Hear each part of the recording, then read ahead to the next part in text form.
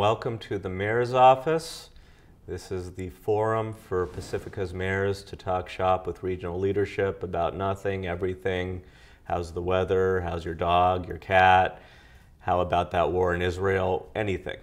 So my name is Tygarjas, Twyrls, Bigstyck. Usually at this point I introduce myself as the mayor. I'm doing it a little differently tonight. For me it's nighttime while we're taping. So the story goes that I had an appointment to tape an episode with the final guest of the year while I was still mayor. And due to extenuating circumstances that we are about to go into, we were not able to keep that date. And so as a result, we're a little bit past that time that I was mayor, but this show is designed fundamentally to be a forum, as I said before, for the mayor. And the way I thought I would end my time doing this show would be by passing the show on to the new mayor. And I wanted to do that while I still had a gavel metaphorically in hand, but it occurred to me, no time like the present, and it's still a good idea, I think, to pass the, again, metaphorical torch, as it were. So without too much more ado and a lot more talking with somebody else, this is our new mayor in the year 2024, Sue Vaterlaus. Thank you, and I'm glad to be here with you tonight. Thank you for having me. Thank you for being here, and thank you for having. So this is like this whole chicken and egg thing. I guess technically but the idea big. You can squawk back if you want to. It's all right. Okay. Okay, or not. But this really is intended to be your office, and that's the point of this show. At least this episode is to pass it on to you. And so I figure it's a great opportunity for Pacifica to get to know their new mayor. That's the way I intended it when you were a stone's throw from being a mayor, and now that you are mayor, I have the pleasure as not the mayor of interviewing the new mayor, and I think I've now driven that so far into the ground we should talk about something substantive. Okay. And I think I'm a little nervous because I get to interview the mayor, and I've never done that before. I appreciate being the new mayor. This will be my second round, but I look forward to getting some things done this year with the council because we all obviously work together. The mayor is not like the mayor in some other cities. We don't have really any extra power. All of the council works together, and they all have equal power. Well, equal power except for that one extra duty that is incumbent upon the mayor. There are a lot of things that the mayor does that not everybody does. The reporters often call the mayor. The public tends to contact the mayor more than all the council. We kind of have duties of talking to other elected officials. Everybody does that, but sometimes the mayors take that a little further. And we all tend to know all the elected officials now, which is really a great thing to have. It's really important for us to have that cohesiveness with the other mayors and the other elected officials that are around us. Because they're important for our city, and knowing people makes a big difference. Makes a huge difference, and having friends across the region who then can look for opportunities with you, so that as a region we kind of become a unit and a body. And without doing that work of reaching out to our counterparts in other jurisdictions in the county, we get to miss opportunities. You are somebody who I noticed quickly would attend what they call Council of Cities meetings, and cluing into that this is a thing, I tried to follow suit as quickly as I could as a new council person. And as somebody who tried to emulate, frankly, your very good habit of always being present at those Council of Cities meetings, I was able to kind of follow in those footsteps and see what it's like forming those relationships, which you were doing for years before I was ever elected, or frankly, before I thought I might be elected. Council of Cities is probably one of my favorite events to attend because all the 20 cities, occasionally the county, is involved. So you get to meet council people from every city. You have a learning experience. It's always something about learning, but you also go through the process of breaking bread. You eat a meal with them. You talk to different people each time. I loved the Council of Cities from the first day I went because I met so many people. I was brand new. I was on the council for maybe 2 days before I attended my first Council of Cities meeting, and I met so many people. And I later, a couple of years later, not too long, I became the vice chair of Council of Cities. And then, because of COVID and a lot of things happening, I was the chair, but I was the chair, I believe, 3 times. Wow. So because, well, a lot of things happened, but I had a vice chair who just kind of dropped off the face of the earth. So I continued on and did that. I did meetings during COVID. Hopefully your vice chair then isn't still an elected? The person is not. Okay. Okay. Very good. So very good. But I really, I would go every single chance I got. I've made such good friends there. And it's when someone wants to talk about, for example, if San Bruno wanted to talk about fireworks. Yep. They would call me and say, because they do fireworks, are you guys doing fireworks? And we could have a conversation about what was happening around that subject. And it makes it so much easier when that other mayor picks up the phone on a Sunday and says, hey, how are you doing today? Yep. Just how are you doing today?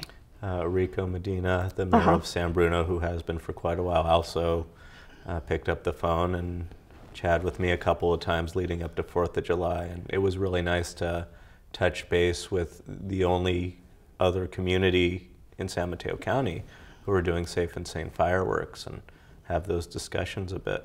And correct. Not only those relationships that are formed at Council of Cities, which, you know, that's kind of what this forum is about. Yeah, it's a cup of tea, a glass of water, and then we can just talk about whatever. But it's also, you go to the different cities and they show you what they're working on. It's amazing sometimes. A new library, a new city hall, a police station. It's just amazing what some of the cities have accomplished. And it's nice to see it. Sometimes we're jealous, but that's okay. Well, given how long we've been craving a new library, and then to see one pop up in Brisbane, in Atherton, in Half Moon Bay, see how beautiful they are, to see the different features that are available to people that I think often people don't know because we don't have them at our library. In Half Moon Bay, we got to tromp through the mud and walk over boards because they were showing us the progress of their new library. And it was a fun event, you know, everybody wearing hard hats and just imagining what it was going to look like, and then going back there when it was totally completed and just seeing the finished product. And it was amazing. Right? Amazing. Amazing. And frankly, even Brisbane, which is comparatively a smaller area, the architecture is really lovely. And they have some of the most beautiful murals you could want to have, and sculpture installations where light is playing, and for such a small space, it feels big, and it's beautiful, and the resources are all there, and so I'm looking forward to seeing what where the Library Advisory Committee brings us. And yes. So first ground rule, because I'm kind of now skirting the edges of it, and it's the only ground rule for those of you who are watching, is simply we need to kind of make sure we're not talking about city business that'll be coming before us, and without going deep into library. We know that's coming up, so we should probably. Okay. But you know, I began by saying that we had an appointment scheduled where we were going to do this prior, and then I believe something came up that prolonged this episode being taped a little further down the road. Though I've gotten your permission prior to this taping to discuss such things, I feel it's your news to share. Do you recall why it is that first taping had to be pushed back a little? Yes. Well, I'm going to start a little earlier than that. Okay. A few days before Relay for Life, and I'm going to be personal here. So I had a mammogram, and they said, you need to come back for additional testing. And about 3 days before Relay, I had additional testing, and I looked into the eyes of the doctor who did the biopsy, and I asked him, I could tell from his eyes, and I said, do I have cancer? And he said, yes, you have cancer. That was a few days before Relay, and I got up at Relay for Life, and my main goal, which is still one of my big goals, is to tell people to go and get your mammograms. Men, do your self-exams. Women, do your self-exams, because the earlier they catch it, the better. The things that you go through when you're told you have cancer, am I going to die? Am I going to live? And I will say that about 2 weeks ago, I asked my oncologist, because I thought it was an important question, what are my odds now of living my life? And she said, now that you've gone through these treatments that you've gone through, I'm going to give you a better than 90% chance to live. And to me, that makes everything worthwhile, because all of my goal in all of the things that I've gone through are to live. That's what I want to do. I want to live the rest of my life. I mean, anybody could walk outside and get hit by a car. We say that all the time. But I am not going to let this cancer beat me. On occasion, I felt like it has. But at this moment, I'm doing a lot better, and happy to be here. And when you say treatments, and maybe you did say it, and I was focused on the other C word, that being cancer, by the way, I'm not afraid to say it, but what kind of treatments have you been having up until now? I had a surgery to remove the cancer. That was a pretty big surgery. Then after probably about a month of healing from that, I had chemotherapy. I've undergone 4 treatments of chemotherapy. In the very first treatment, I lost all my hair, which I had probably more hair than this wig. So I did lose all of my hair. The treatments for chemo is a poison. They put it in and it kills everything. It causes every hair to fall out. Every hair. Your nose hair, I mean, your ear hair, your leg hair, everything just falls out. And at first, that was really depressing for me, because my hair was falling out in giant clumps. And then the positiveness you have to have. I had to say to myself, well, I know that it's reaching every part of my body because it's making all of my hair fall out. So that means that the chemo is working and it's doing its job. That's a heck of a silver lining. Well, you kind of have to. You know, it occurs to me, not everyone, it seems, is able to put a positive spin on it in that way. And I don't know if you borrowed that from someone else or somewhere else, but if that's what just naturally occurred to you, that tells me something about your nature, which to my sensibility is rather extraordinary. Oh, I have to be that way because you have to be positive going forward. It not only makes your hair fall out, it makes you ill. You have a fever. My biggest problem during chemo was that the food, I used to tell people that I couldn't taste food. It wasn't that I couldn't taste food. It's that everything I tasted like the bottom of a garbage can. A Ritz cracker I had to spit out. Some oatmeal, very benign food items. Water tasted like metal. It was difficult at times because you're trying to recover from having this poison put in your body, and yet the food that sustains you and gives you energy, you can't have. So I'm really hoping that someday, I asked a doctor recently, you know, in your next trials, can you try to find something that will allow people to eat? Because I realize the importance of eating. Because if you don't eat for several days, then you don't have the energy to do anything else. So it just, it continued, it's cumulative. My last chemo was December 15th, which I was assuming I would be just fine at Christmas, and I wasn't.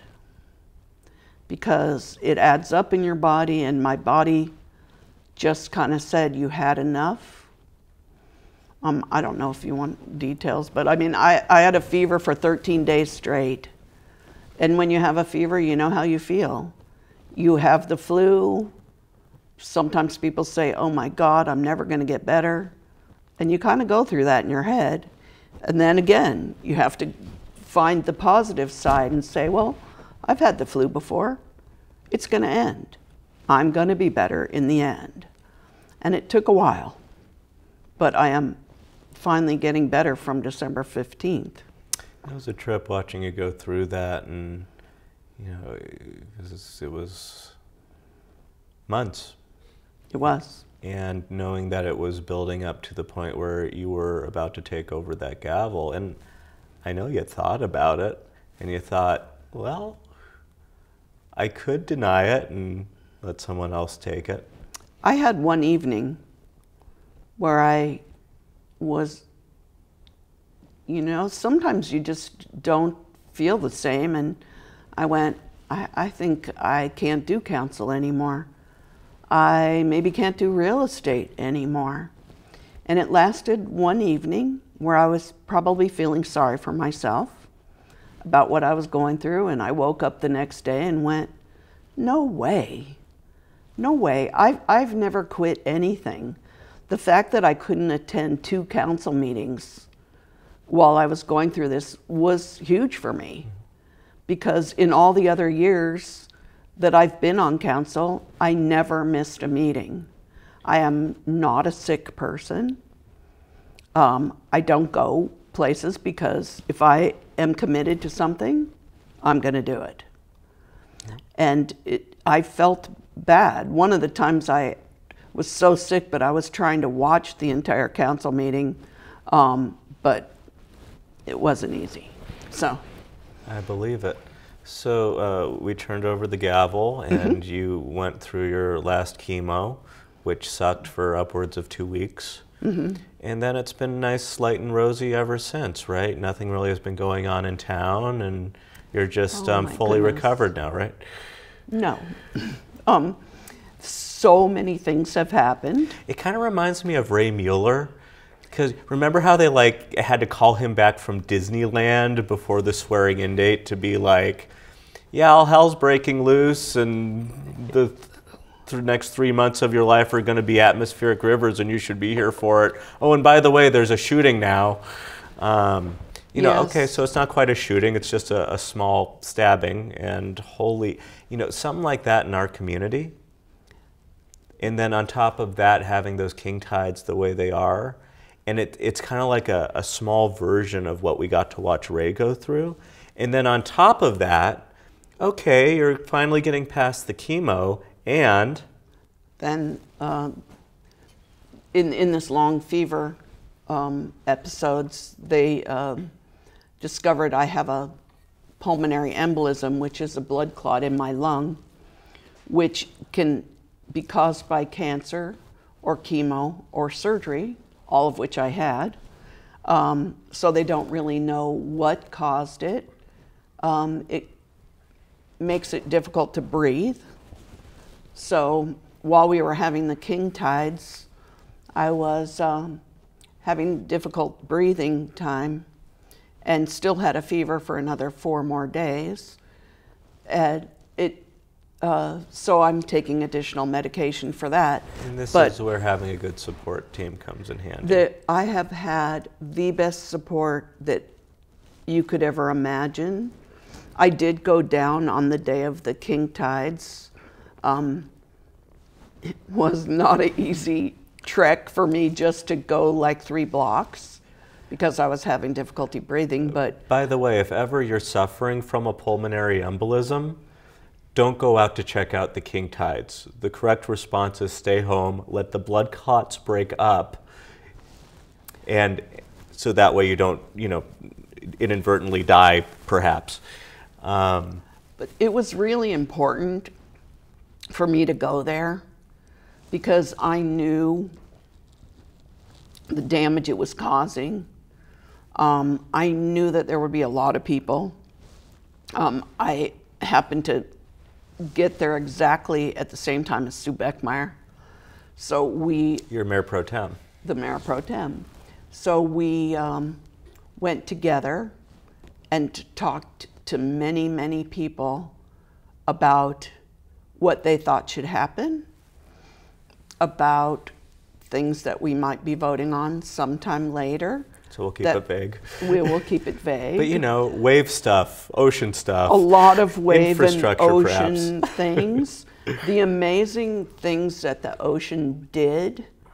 The benches that are made out of concrete, which are no longer upright, crushed. A tree probably 30 feet long that got pulled up. The ocean took it right into the side of a steel fence and smashed the fence.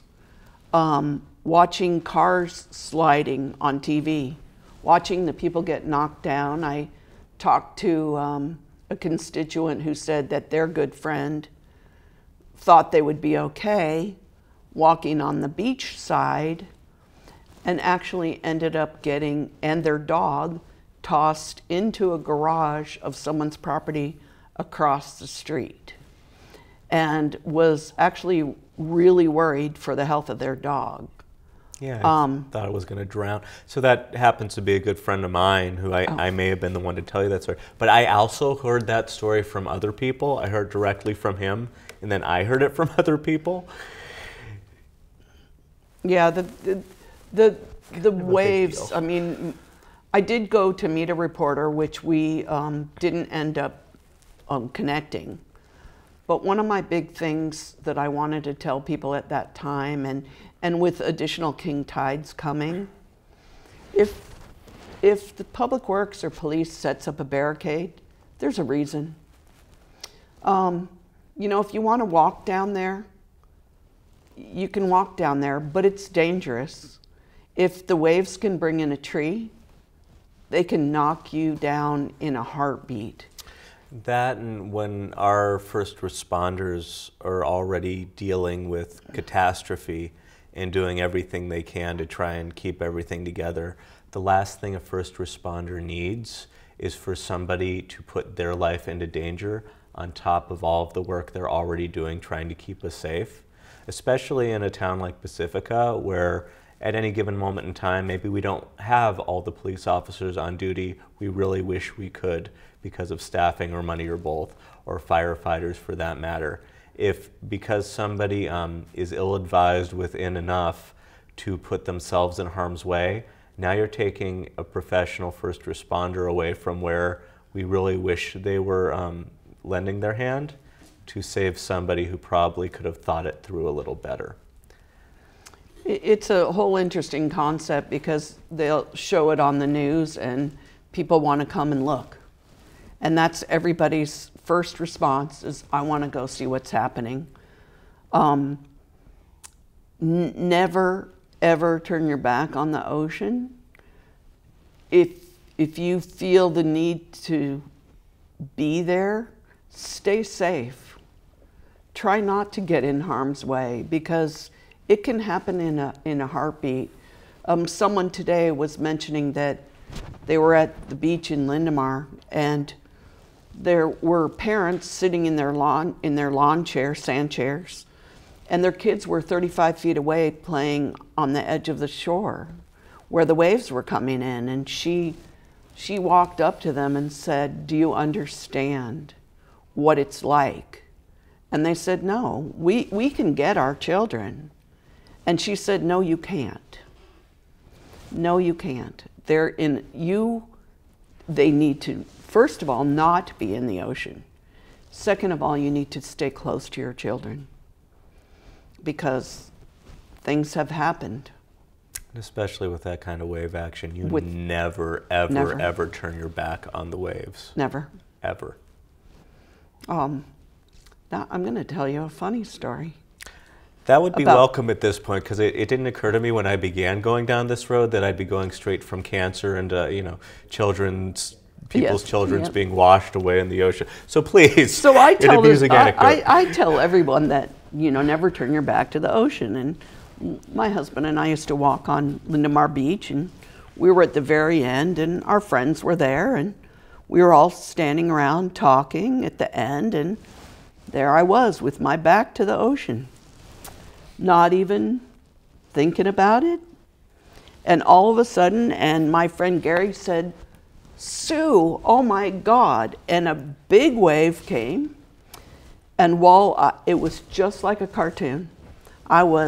My feet were going, and the sand was going and going and going and going. I landed totally on the ground. And what happened? And the wave went over me. Luckily, it wasn't a king tide, or it was what I'd call a sneaker wave. But now I'm at the very end of Lindemar Beach, wearing jeans and shoes and a coat, soaked to the bone. And if you asked my friend Gary or Russell or my husband, they will laugh to this day because it was not fun for me, but they thought it was funny. So never, ever turn your back to the ocean, because that's what I was doing. If I would have been turned the right direction, I'd have known it was coming. And sometimes we get to learn those lessons that are told us so very often. Yes. So just to put the cherry on top of these stories, so going forward, and hopefully there's no more violence, and we'll see what the next batch of king tides do. In terms of your health, so you're past chemo, yep. Your pulmonary embolism, it's breaking apart. The blood clots are breaking apart. Yes. What's the next step? Oh, some more fun cancer stuff. So starting next Wednesday, I start radiation. I have no idea what it's going to be like. So I'm going to stop you at this point because we've talked pretty thoroughly now about cancer, and I'm not suggesting we shouldn't. And frankly, you might consider talking more about radiation and what that's like in future episodes. But I think it's really important to understand that you're somebody whom, I don't know if the people are aware that you hold literal world records for weightlifting. And that spirit of being a fighter can come off a certain way on the dais from time to time, and we'll talk about that in a minute too. But the fact of the matter is, what's intrinsically the Sue Vaterlaus I know is a fighter through and through. And sometimes it comes off as a petty squabble, but the woman I know, it comes off as this warrior. who will be fighting cancer and still be up on that dais more often than not, trying to think through with us these complex issues that affect the entire community. You're going to be there as our mayor going through the radiation. And by the way, if you need to lean on your mayor pro tem a little bit, there's absolutely no shame in that. The amazing thing is that you've decided to take on this responsibility while publicly fighting this battle and showing us all a little bit what that looks like when somebody puts the fullness of their heart into the entirety of their living. I believe wholeheartedly in Pacifica. I've lived here since 1979. I really care about what happens here. And like I said, once I say I'm going to do something, I do it. I am a fighter, which sometimes comes off the wrong way. But I do have heart, and I do care, and that's why I do it, and that's why I continue. So, people form opinions, and frankly, sometimes you do little to dissuade them of their opinion. I'm going to come out and say it. That's about as much as I'm coming out and saying. Because frankly, why I was really excited to have this interview was that I've had the opportunity to know you since you were on Planning Commission, when we were both just sitting in the audience, and I don't even remember what they were talking about up there, but you were kind of at odds with yourself because whatever they were talking about, you really wanted to comment, and you weren't quite sure if you should, and you're saying to me, I don't know if I should comment or not, to which my response was, well, if you have something to say, go say it for heaven's sake. And that was the first moment I became in any way specifically aware of you. Whether or not we'd interacted before then, I frankly couldn't tell you. But that was the moment that I started noticing, okay, here's a person and she cares and she wants to express that and is not sure the right way to do it. And from there, from that point on, I've had opportunities to literally walk miles with you, which usually translates to the Relay for Life track, appropriately enough. But I've had the opportunity to, hang out with you when we're in Sacramento doing conference stuff, and then after we're conferencing, we go back and talk about whatever, and just, talking about your early life and your father and some of your early childhood. And so I get the unique opportunity that I get to see this full spectrum of you. Whereas the community sometimes, they think you're that person that demeans them as being dog walkers, and that's the entirety of, or you're that evil realtor who only cares about, making sure other realtors are. And so this was an exciting opportunity for me because on top of their perception of you, you also have a personal perception of you. One in which you are less inclined to say very much, and don't usually have much to say. And I'll tell you something, Madam Mayor, as somebody who has spent hours on end having conversations with you on the phone, usually when I'm driving around in my car, I call you for one thing, and 5 hours later I'm like, oh my God, she's still going on about this. Is she going to stop? And I'm being glib, because if I truly wish to get off the phone, I'd just hang up at that point, I'm sure, and without even insulting you. I know blessed well that you absolutely have plenty to say, and that's the point. And so on this one hand, we have a perception of some public that views you as abrasive in whatever way, and on the other hand, you have this self-perception. Now, we've already gone a half an hour together, and I know that you have this idea that you want to reduce this down to a half-hour-long show, and maybe you will, but this is still in premise my show, and if this is the last hour-long one we have for a while, we're halfway there and we still have plenty to say, is all I'm saying. So let's talk about you a little bit more and who you actually are. I do have a lot to say. On council, I think I'm a little bit different than in my regular life, because I really want to make things concise. I want to get to my point. And sometimes that'll be it for me.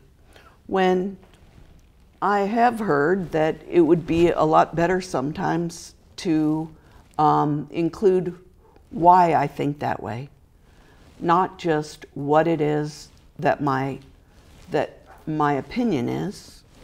It's probably better to give a little more information. Certain times I have such a strong opinion that I make it even shorter because I could go on. And I don't really want to do that because sometimes I feel like if I just say the one thing, that it'll go through to the people. It won't be, oh my God, she's talking on. And they've already forgotten what I had to say. So sometimes if I say one thing, then I feel like, well, that's all I need to say right now. And sometimes I could definitely elaborate on why I think the way I do. And it's interesting because in my speech I said that I wanted to be more compassionate. And I saw Anita Reese after, and she said, "You're totally wrong because you're one of the more compassionate people that I know." So it's not being compassionate, it's portraying the compassion that I actually do have. You know, walking that Relay for Life track is when I felt like I started really getting to know you. You know, there was the beginning and then there was, okay, when am I starting to connect with someone? And I think that having the opportunity to, and this is even before I'm on council at this point, just walking the track with you, and pick your brain about whatever the issue of the day happened to be.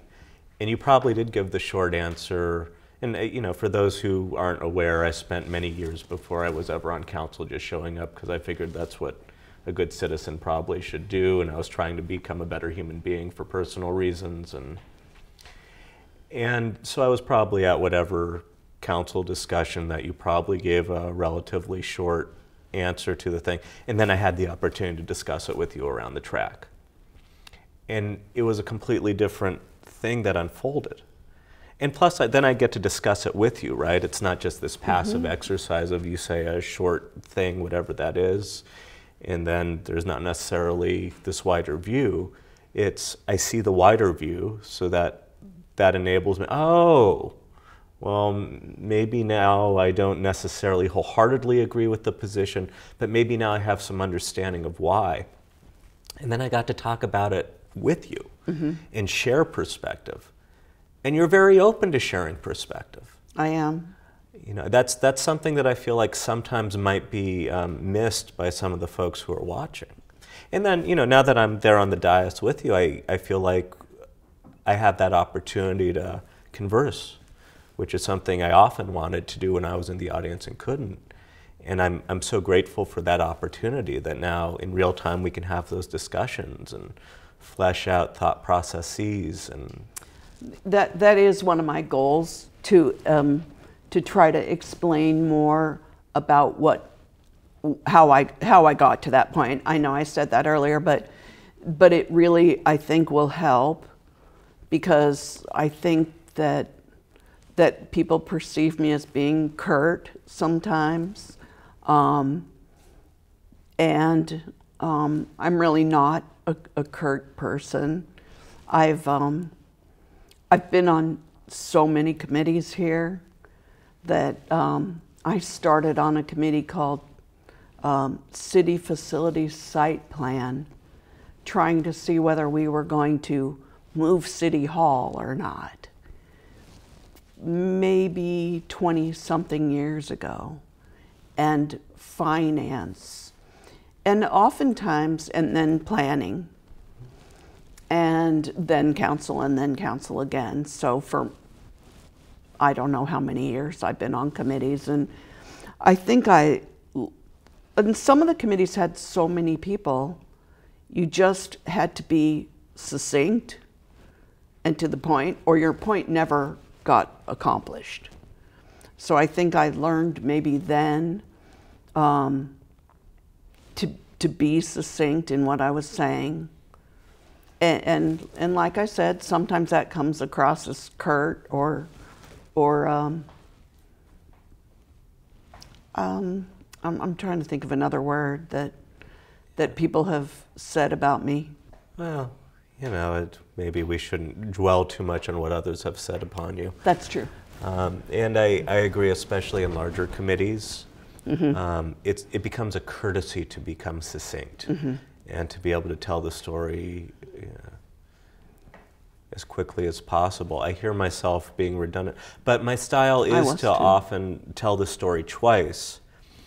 And what I have found, because frankly I received positive feedback at some point, sure, on the 20-person Peninsula Clean Energy Committee I serve on, for example, I try to get in with my comment and get out as quickly as possible.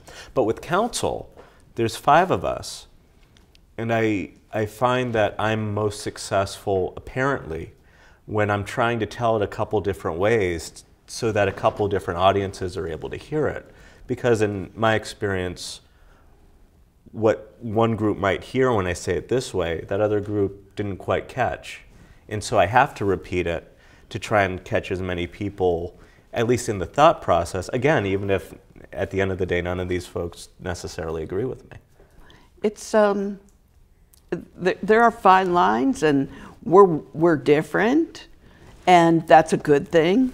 Yep. I'm glad we're different, because if we were all the same, the whole thing would be boring. It would be ridiculous because we don't all agree. And that's why we all got elected, because we are all different. We have different ways of saying things. We have different ways of accomplishing our end goal. And we do go about it in different manners. To which my response, of course, is then the important thing is what we're really trying to accomplish is figuring out what policy decisions we make that we can both live with, because this is the community for both of us from very different perspectives, right? And there is a compromise sometimes. I've had times where I just didn't agree, and sometimes where I was the 1 out of 4 that voted no, and other times where, you know, you just make a compromise and you're always there to do the best for the community, because that's why we serve.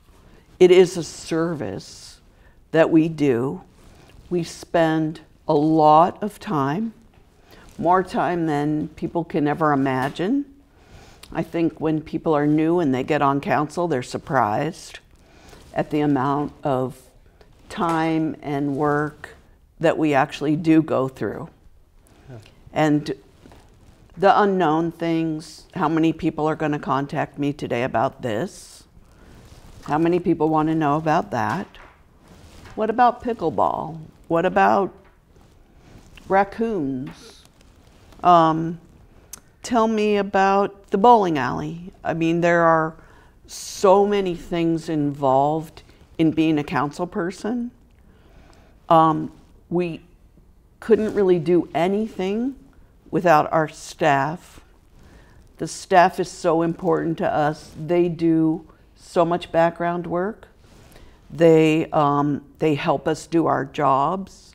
They inform us, they educate us. All of the staff, the city manager's office, Sarah, our wonderful, wonderful clerk, the police, we have a new amazing chief. Parks, Beach, and Recreation, we're doing just new things there. And I did want to bring up one of the interesting things that someone mentioned to me is that the head of our Public Works Department is a woman. The head of our police department is a woman. Our mayor is a woman. And there are a lot of good opportunities for women. And it's an empowering thing to do. Our assistant city manager. Our assistant city manager, clerk, our mayor pro tem. yes, most of our council. Yeah, I'm a lucky guy. Yeah, but you know that it's and my sister asked me the other day, how does it feel to be famous? And I went, I'm not famous. And she goes, oh yes you are. Yes you are. She goes, I read about you all the time. So it's a whole different kind of change that goes on when you're actually, some people think you're famous. And sometimes people walk up to you and say hi in amazing ways, like, oh my God, how are you? Yep. And sometimes we don't know who they are because they know who we are, Yeah. and we don't necessarily know who they are. Wow, did I go in a big circle? You know, you're bringing it home. That's the important part. And of course I can relate. I think, you know, just from time at Safeway, I would meet so many people who would know who I was, who, you know, I wish I knew them, but I would always say, well, people tend to know who I am, and I try to know who they are as often as I can. And, you know, now with the political life on top of it, it's just on steroids, right? So we have about 10 minutes left or so, and I would like to get a little bit even deeper, more personal, as though cancer wasn't personal enough. No, right? it was pretty personal. But let's talk about young Sue Vaterlaus and where you came from and who you are independent of Pacifica and politics and policy and discussion. It's an interesting thing because I was thinking about politics because I was involved in a lot of committees with the Association of Realtors and legislative, and I went to Sacramento and Washington, D.C. and met with legislators. And I actually told the head of our government affairs that I'm not political. I am not political. And he goes, you just don't know. And I realized just recently that when I was in junior high school and I went to a public school in the East Bay, and the girls, because we were girls, had to wear dresses to school every day in the rain. Now it didn't snow in the East Bay, but it got cold, and we were required in a public school to wear dresses every single day. And that was when I became political, because I had enough, and I didn't want to wear dresses to school anymore. I wanted to wear pants. So one of my friends and I started up, and we fought and fought and fought, and it worked. By the time I went to the high school from junior high, we were allowed to wear pants to school for the first time. And recently that dawned on me that that was extremely political. I went to San Francisco State, and I lived in the dorms there, and we were separated. The women by this time and the men had separate dorms. And I go, why? Why do we have separate dorms? We live together with men and women in other locations. Why aren't we doing it? And we did that too.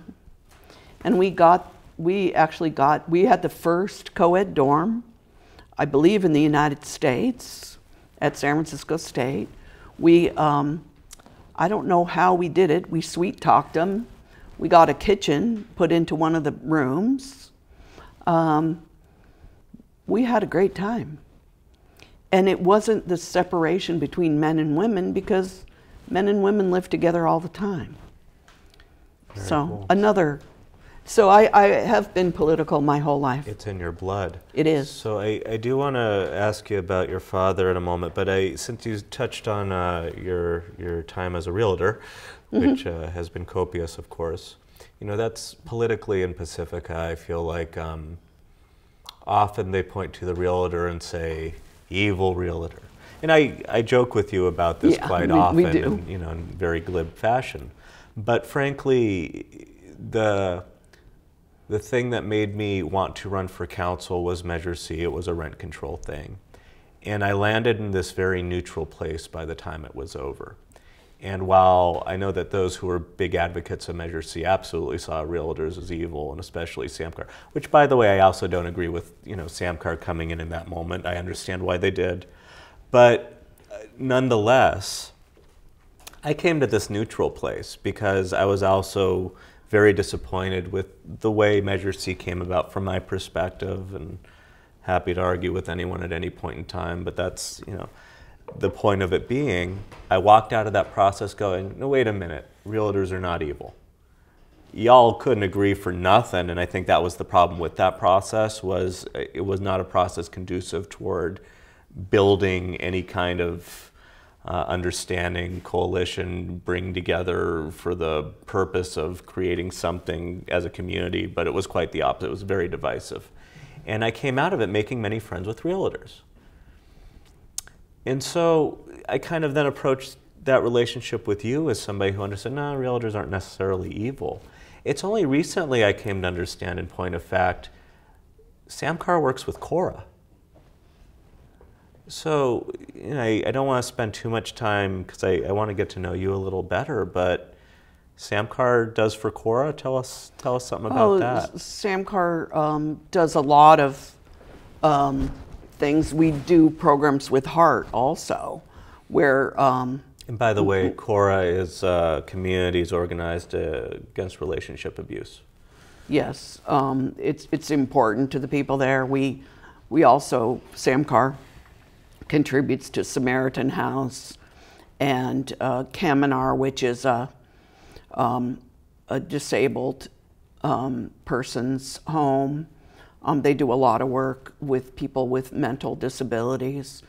And Heart is Housing Endowment and Regional Trust.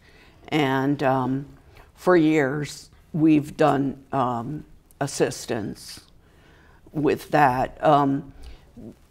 Realtors really are not here to make money.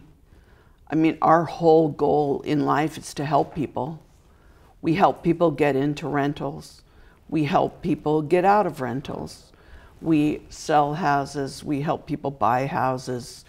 And generally, it's a positive experience. But one of the things that people don't appreciate about realtors is that we do believe in personal property rights. And that's really important to realtors, and that's why sometimes it comes off in a different manner, because we do believe in that. And as far as the rent control in the end failed in the city.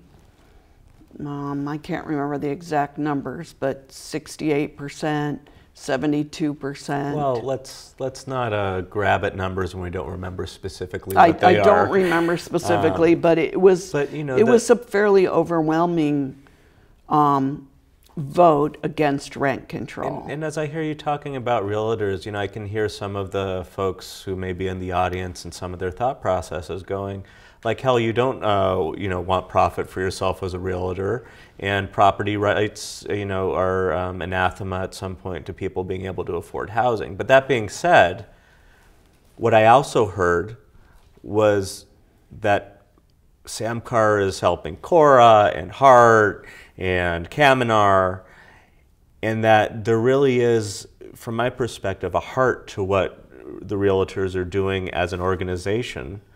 And I feel very strongly, as somebody who, again, fell into this very neutral place and made good friends as realtors during that process. And it was a heck of a process for me. Yeah, and we do work for money, but so does everyone. I feel so strongly that if the realtors and the housing advocates could figure out more productive ways to get together, we could all get just a little bit closer. We could. And I don't need anybody right now to say, oh yes, realtors are saints, or oh yes, the housing advocates clearly know what they're talking about when it comes to property management. But if we could figure out a way to get the conversation a little closer, as somebody who does not view realtors as evil, just saying. It would be nice. It would be nice. It would be if we all could just talk together and have good conversations. We have a little bit of time left. And Very like little. I see, we could use another half hour. No. Wow. Tell us about your father. Well, that's interesting that I even delved into that, but starting early in my life, there were 3 kids in my family, and my mother and my father went out one day to go sailing in the bay on a sailing, they were in a race, he and his good friend, who was good friends with my mother, and he never came back. He and his friend died that day when I was 4. My brother was 2 and my sister was 5. Your father died out at sea. In the bay. His best friend also died. You know, my mother had 3 children. She was pregnant with her first, and she lost her husband. And it was interesting growing up that way, because every day my brother would wake up and go, "Where's my daddy? Where's my daddy?" And he was never coming back. So that was, I guess, maybe that was part of my strength growing up. You had to be strong. Had to be. Had to mature quick, become strong, and ultimately fight for your family. Yeah. And it would seem that as you have found your role to this point as mayor, you know, disagree with you or not, I would damn well wager you probably view all of Pacifica as your family at this point. I am so happy with the support, everything I've gotten from people, the number of people who have said to me, "Whatever you need, I'll bring it to you. Do you need food? Do you need me to drive you somewhere? Do you want whatever you want? Whatever you want." I was having a bad day one day, and I was out, and I came back, and I had flowers around my room, and just went, "Oh my, I have this support." And I'm so thankful to be in Pacifica and know the people that I know here. And just everybody, everyone is wonderful and caring here. And if you ever need anything, there'll be people here to help you. Always. So, Madam Mayor, you are a fighter. It would seem that you're a fighter for this community, and it seems as though you're letting this community help you as you need it. And so, as we go forward, let's fight together. Okay. Together. Well, Important you know, word. I mean, we'll probably fight together, but An important word. Let's fight with one another toward a common goal. Okay. Thank you so much for being here. Thank you. I'm so looking forward to your year as mayor, and I'm looking forward to seeing what you do with this office now that it is yours. Okay. So Pacifica, welcome to the mayor's office.